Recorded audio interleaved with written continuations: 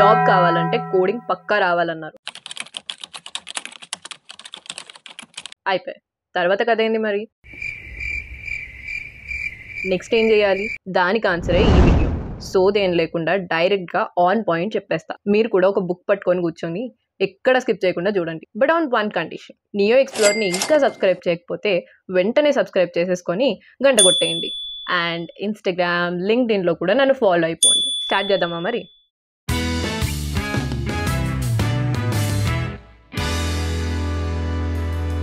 మీది basic coding అంటే syntax, data types, conditionals, loops, arrays, functions వరకు అయిందంటే మీరు కాంపిటేటివ్ కోడింగ్ స్టార్ట్ చేసేయచ్చు. ఎందుకంటే ప్లేస్మెంట్స్లో Fibonacci, some of two numbers లాంటి డైరెక్ట్ క్వశ్చన్స్ కంటే కూడా ఒక స్టోరీ ఫార్మాట్లో పెద్ద ప్రాబ్లమ్ స్టేట్మెంట్ ఇచ్చి దానికి రకరకాల టెస్ట్ కేసెస్ అండ్ కాంప్లెక్సిటీస్ ఇచ్చి కోడ్ రాయమంటారు. అలా రాయాలంటే ఆ ఫార్మాట్ మీద గ్రిప్ ఉండాలి, టెస్ట్ కేసెస్ అండ్ కాంప్లెక్సిటీస్ గురించి అండర్స్టాండింగ్ ఉండాలి, లాజిక్ బిల్డింగ్ రావాలి. అండ్ ఇవన్నీ రావాలంటే కన్సిస్టెంట్గా ప్రాక్టీస్ ఉండాలి. అందుకే ముందన్నీ నేర్చుకున్నాక స్టార్ట్ చేద్దాం అనుకుంటే బిస్కెట్ అవుతుంది. అందుకే ఇప్పటి నుంచే స్టార్ట్ చేయండి. అసలు మీకు కాంపిటేటివ్ ప్రోగ్రామింగ్ అంటే తెలియకపోయినా అది ఎలా చేయాలో గైడెన్స్ కావాలన్నా ఈ వీడియో చూడండి. అండ్ ఒకవేళ మీకు లాజిక్ బిల్డింగ్లో ఇబ్బంది అవుతుందంటే కనుక ఈ వీడియో చూడండి. ఇంకా నెక్స్ట్ అడ్వాన్స్డ్ ప్రోగ్రామింగ్ నేర్చుకోండి. అంటే ఊప్స్ కాన్సెప్ట్స్. ఈ థియరీ అయితే పక్కా ఇంటర్వ్యూస్లో అడుగుతారు. సో థియరీ క్లియర్గా అర్థం చేసుకోండి అండ్ ఇంప్లిమెంటేషన్ చూసుకోండి. నెక్స్ట్ అది అయిపోయాక డేటా స్ట్రక్చర్ స్టార్ట్ చేయండి. మీరు హై ప్యాకేజెస్ కొట్టాలంటే డిఎస్ మస్ట్ అన్నమాట. చాలా ఇంపార్టెంట్. డిఎస్లో మంచి గ్రిప్ ఉంటే అమెజాన్ లాంటి తోప్ కంపెనీలో ఎస్డిఈ రోల్ కొట్టొచ్చు, ఆఫ్ క్యాంపస్లో అయినా కూడా. సో డిఎస్ నేర్చుకోండి. డేటా స్ట్రక్చర్స్ ఆబ్వియస్లీ హార్డ్ ఉంటాయి, చాలా హార్డ్ ఉంటాయి. సో లాస్ట్ వరకు తెచ్చుకోకండి, వీలైనంత ఫాస్ట్గా స్టార్ట్ చేయండి. అండ్ డిఎస్ నేర్చుకోవడానికి బెస్ట్ యూట్యూబ్ ఛానల్స్ అంటే Apna college and free code camp. ఇంకా చాలానే ఉంటాయి, బట్ నేను డిఎస్ నేర్చుకునేటప్పుడు నాకు బెటర్ అనిపించినాయి, నేను మీకు సజెస్ట్ చేశాను. అండ్ నేను డిఎస్ నేర్చుకునేటప్పుడు చాలా ట్రై చేశాను. లిటరల్గా ఎన్ని వీడియోస్ చూశానో, ఎన్ని బ్లాగ్స్ చదివానో నాకే తెలుసు. కానీ నాకు ఎక్కడ బోర్ కొట్టకుండా ఇలా మైండ్లో ఫీడ్ అయిపోయిన ఎక్స్ప్లెనేషన్ అంటే మాత్రం free code camp. Free code camp ఛానల్లో గ్రాఫ్స్ వీడియో చూశాను. నాకు చాలా అంటే చాలా హెల్ప్ అయింది. ఇదేం పెయిడ్ ప్రమోషన్ కాదు, కానీ ఎందుకు ఇంతలా చెప్తున్నానంటే నాకు గ్రాఫ్స్, ట్రీస్ అసలు అర్థమే కావు. నేను స్టాక్స్, క్యూస్, లింక్డ్ లిస్ట్ ఎప్పుడో నేర్చుకున్నా, బట్ ఈ గ్రాఫ్స్, ట్రీస్ లో మాత్రం అట్లీస్ట్ 10% అండర్స్టాండింగ్ కూడా లేదు. దాని ఇంప్లిమెంటేషన్ అసలు అర్థమయ్యేదే కాదు. అలాంటిది ఈ వీడియో చూశాక మళ్ళీ నేను వేరేవి ఏం రిఫర్ చేయలేదు. ఆ వీడియోని మంచిగా ప్రాక్టీస్ చేస్తూ చూసి హ్యాకర్ ర్యాంక్లో ట్విస్టెడ్ గ్రాఫ్ కోడ్స్ కూడా రాయగలిగాను. సో అంత మంచి ఎక్స్ప్లెనేషన్ ఇచ్చినందుకు ఆ ఛానల్కి, ఆ సార్కి ఎన్నిసార్లు థ్యాంక్స్ చెప్పినా తప్పలేదు. అండ్ డిఎస్లో సరైన ఎక్స్ప్లెనేషన్ దొరక్క ఇబ్బంది పడుతున్న స్టూడెంట్స్కి కూడా హెల్ప్ అవుతుంది కాబట్టి I suggest free code camp. Competitive programming చేస్తూనే ఉండాలి, లెవెల్ పెంచుకుంటూ రావాలి. బేసిక్ ఇంప్లిమెంటేషన్స్ చేయగలుగుతుంటే, అంటే very easy level codes చేసేయగలుగుతున్నారంటే easy లెవెల్కి రండి. అవి కూడా గ్రిప్ వచ్చాక నెక్స్ట్ లెవెల్కి రండి. ఆల్గారిథమ్స్ ఇంప్లిమెంట్ చేయండి. కొన్ని స్టాండర్డ్ ఆల్గారిథమ్స్ ఉంటాయి, లైక్ కడానే ఆల్గారిథమ్, బైనరీ సర్చ్, ఇలాంటివన్నీ నేర్చుకుంటూ ప్రాక్టీస్ చేయండి. మోస్ట్ ప్లేస్మెంట్ క్వశ్చన్స్లో ఇలాంటి algorithms related questions and DS questions వస్తాయన్నమాట. సో డిఎస్ ఇంప్లిమెంట్ చేయండి, డిఎస్ఏ లిస్ట్ చేయండి. సో ఇది మెయిన్ అన్నమాట.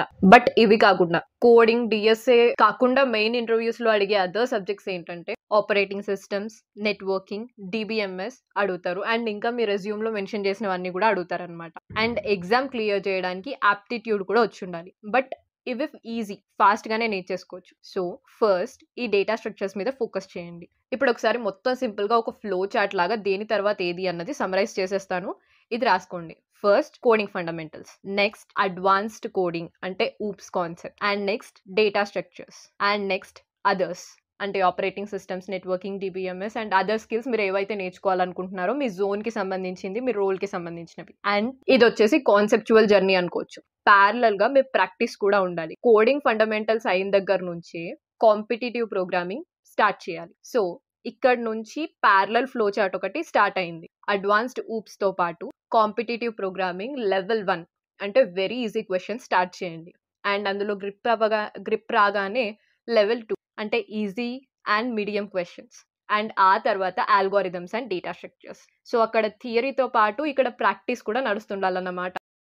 ఇంకో ఇంపార్టెంట్ విషయం ఏంటంటే టైం ఉండదు, అందరూ ఏదో చేసేస్తున్నారని హైరాణ పడిపోయి ఫండమెంటల్స్ అండ్ ఇంప్లిమెంటేషన్ సరిగ్గా నేర్చుకోకుండా కాంపిటీటివ్ ప్రోగ్రామింగ్ స్టార్ట్ చేసేసి అడ్వాన్స్డ్లో వేలెట్టి నాకేం వస్తలేదు అంటున్నారు చాలా మంది. మీరు కోడింగ్ ఫండమెంటల్స్ ప్రాపర్గా నేర్చుకుందే మీకు ఏది రాదు. ఎంత టైం స్పెండ్ చేసినా ఏం చేసినా రాదు.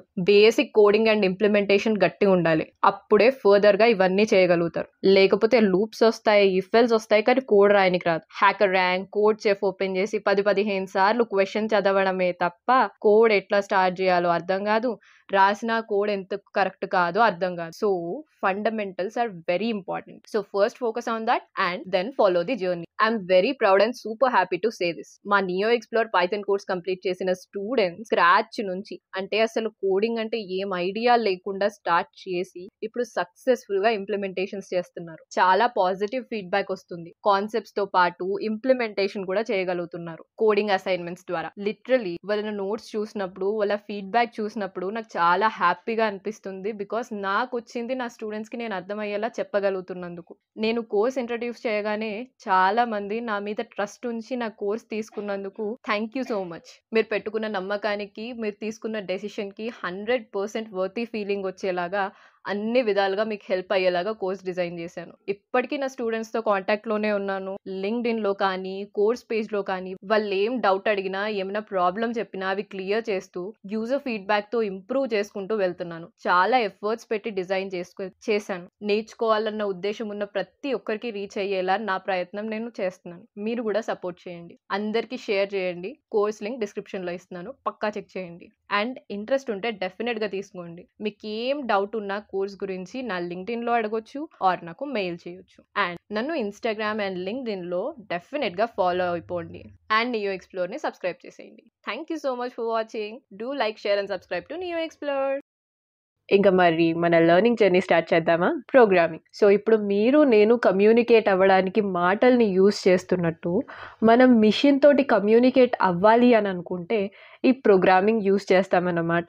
సో మనం మాట్లాడుకోవడానికి ఎలా అయితే డిఫరెంట్ లాంగ్వేజెస్ ఉన్నాయో, లైక్ తెలుగు, హిందీ, ఇంగ్లీష్, అలాగే మనం కంప్యూటర్తోని మాట్లాడడానికి డిఫరెంట్ లాంగ్వేజెస్ ఉన్నాయన్నమాట, లైక్ సి, పైథాన్, జావా. అయితే మనం ఈ కోర్స్లో పైథాన్ నేర్చుకుంటున్నాం. సో ఈ పైథాన్ వచ్చేసి వెబ్ డెవలప్మెంట్లో, యాప్ డెవలప్మెంట్లో, ఏఐలో ఇలా చాలానే అప్లికేషన్స్లో యూజ్ చేయొచ్చు. మనం ఈ పైథాన్ ఆర్ ప్రోగ్రామింగ్ ఎందుకు యూజ్ చేస్తాం? సో ఫర్ ఎగ్జాంపుల్ ఒక రెస్టారెంట్కి వెళ్ళాం, ఫుడ్ ఆర్డర్ ఇచ్చేటప్పుడు అసలు మొత్తం ఎంత అయింది అని క్యాల్కులేట్ చేయాలి అనుకోండి, ఫట్టు మన ఫోన్ తీసి క్యాల్కులేటర్లో చెక్ చేస్తాం. కానీ అసలు ఎప్పుడైనా ఆలోచించారా, ఫోన్లో ఉన్న క్యాల్కులేటర్ అసలు అడిషన్ కానీ సబ్ట్రాక్షన్ కానీ ఎలా చేస్తుంది అని? సో ఎలా అంటే మనకి చిన్నప్పుడు మన టీచర్స్ అడిషన్, సబ్ట్రాక్షన్స్ నేర్పించినట్టు ఒక మెషిన్కి కూడా ఈ ఆపరేషన్స్ ఎలా చేయాలో అనేది ప్రోగ్రామర్స్ నేర్పిస్తారు. సో నువ్వు ప్లస్ అంటే 2 నెంబర్స్ని యాడ్ చేయాలి అండ్ మైనస్ అంటే 2 నెంబర్స్ని సబ్ట్రాక్ట్ చేయాలి. ఇలా సెట్ ఆఫ్ ఇన్స్ట్రక్షన్స్ రాస్తారనమాట ప్రోగ్రామర్స్. అంటే ఈ క్యాల్కులేషన్స్ కోసం ఒక కోడ్ రాస్తారు. సో అది సక్సెస్ఫుల్గా రన్ అయింది అని అంటే మన కోసం ఈ క్యాల్కులేషన్స్ అన్నీ కూడా మన కంప్యూటర్ ఆర్ మన ఫోనే చేసి పెడుతుంది.